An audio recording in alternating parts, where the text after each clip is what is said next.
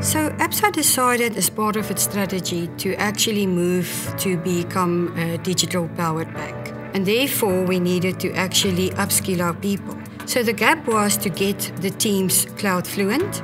And it's not just the technical teams, we needed the whole organization, business and the technical people. AWS Skills Guild created a winning formula for us to customize the program, and we called it Absa's Cloud Incubator.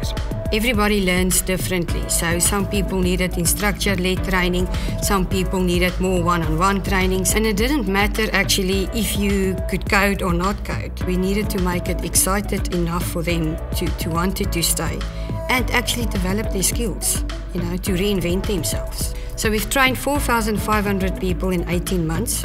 We've got more than 400 certifications. We've had more than 6,000 informal and formal training courses. With this, we were collaborating across the organization. So when you went into a meeting, we could actually all talk the same language. We cannot be a digital bank and move forward if we're not on the same page and we don't speak the same language. Part of our strategy is to become a digital powered bank.